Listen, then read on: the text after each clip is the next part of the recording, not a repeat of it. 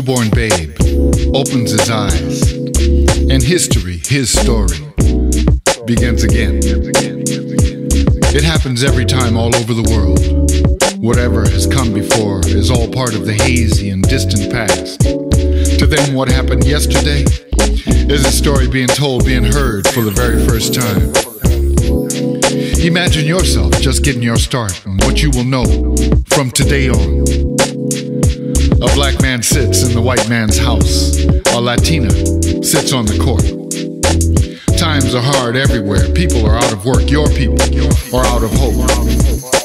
A newborn baby opens his eyes, and his story, history, his story begins again.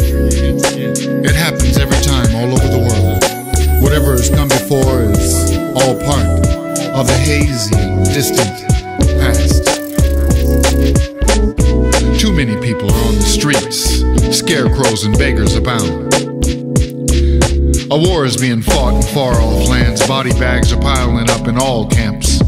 And if you're ghetto-bound, it would appear the war is being fought on the street where you live. The schools are out of money and books. Dispassionate and beleaguered teachers go through the motions and count the heads in the hours of the day. There's no learning going on here. Certain blocks are safe if you wear the red and know the hand signs. Other blocks are painted blue and you walk around if you know what's good for you. A newborn baby opens his eyes, and his story, history, his story begins again. It happens every time all over the world. Whatever has come before is all part of the hazy and distant past. Your daddy is gone. If you're lucky, he's serving his country in some way, fighting in the deserts, or making license plates and steel furniture. Or maybe you see him every day and don't even know it, cause he's one of the walking undead that you hurry past, cause they scare and disgust you. Maybe you know exactly where he is and where he will forever and always be, 6 feet under, just up the way in a green park, with grim statues and names on stones. Your baby mama and grandmama are there doing the best they can with no education, no qualification or viable vocation. Cause the schools have been dead a long, long time around here. A newborn baby opens his eyes, and his story, history, his story begins again.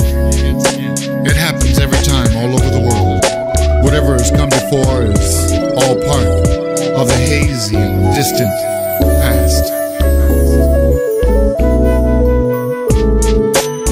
There's always washing and ironing and cleaning and polishing to be done in somebody else's big house in a safe and quiet place. There's always somebody else's children to fuss over to make sure they grow up straight and sound to take their place as the new boss man and missus to be served in the fullness of their time. When you need a hug, when you need a kiss, when you got a question that needs an answer, when you got a choice that needs to be made right or wrong, which one of these? The house is empty, or they're just too tired. You find out early on that you need a family around you, call it a posse. Your boys, a club, a gang, all you know is all you know. There's plenty of learning going on there. It don't take no rocket scientist to see it. Big Chucky is the man, the leader of the clan. He got a plan to put some change in your pocket, a little folding green in your empty hand, so you can get the sneakers and the chain. A slice when you're empty. Manhood for you begins early. You got a job and a certain responsibility, a certain corner to serve and protect, and in your circle you got respect. You could even help out baby mama and grandmama a little bit. If you get sent away, it ain't nothing to fear. It happens to all the young men here. It gives you a chance to really learn your craft for real, cause the streets is mean on the block where you live. And if the candle is cut short, you go out like a warrior of old. It ain't nothing to fear, cause it happens all too often to the young men on the streets and on the block where you live.